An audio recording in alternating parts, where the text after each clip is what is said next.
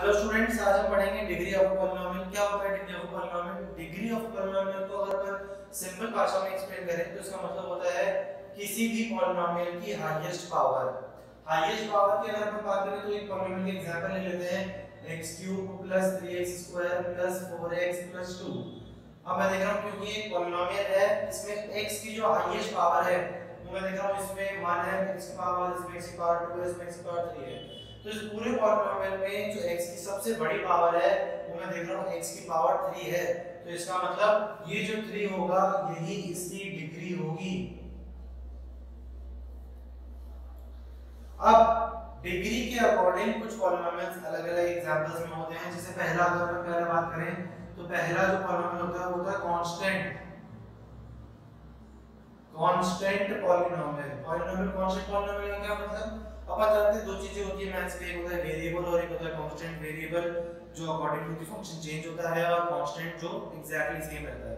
तो ये वाला जो पॉलिनोमियल होता है कांस्टेंट पॉलिनोमियल, इसमें वेरिएबल होता ही नहीं है, सिर्फ कांस्टेंट ही होता है। यानी x की जो पावर होती है वो होती है 0।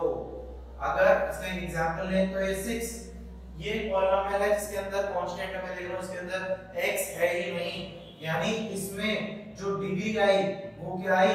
x की पावर 0। इसका मतलब इस पॉलिनोमियल की जो डिग्री होती है वो होती है 0।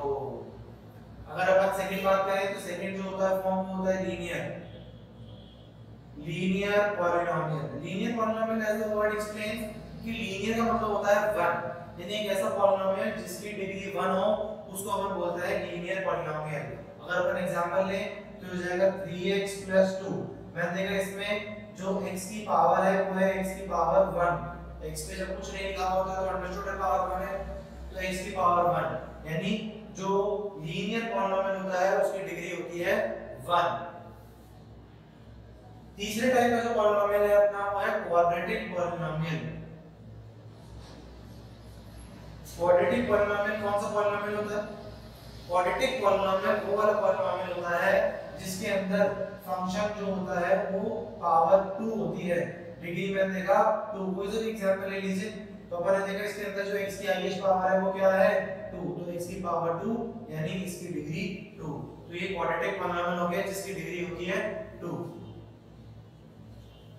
क्वाड्रेटिक पॉलिनोमियल के बाद क्यूबिक पॉलिनोमियल होता है।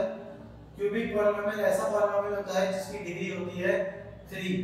तो कोई भी एग्जांपल अगर अपन लें तो हो जाएगा 3x³ - 6x + 9 is implies x की पावर क्यूब।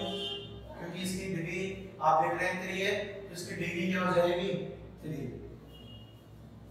एक और एग्जांपल ले लेते हैं तो ये हो जाएगा जो अपना फिफ्थ तरीके का पॉलिनोमियल वो होता है बाई-क्वाड्रेटिक पॉलिनोमियल, यानी बाई-क्वाड्रेटिक पॉलिनोमियल।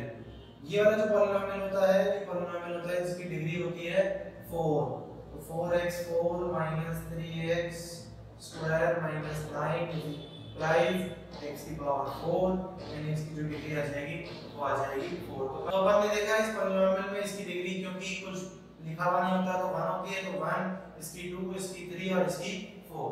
तो इस तरीके से ये कुछ 5 अलग-अलग टाइप के डिग्री के अकॉर्डिंग वेरीफाई होने वाले पॉलिनोमियल्स हैं। अब इसमें एक छोटा सा एग्जांपल थोड़ा सा टफ सा लेते हैं। अगर अपन देखेंगे कि x की पावर ½ + y की पावर x की पावर 3 + 2 = 0।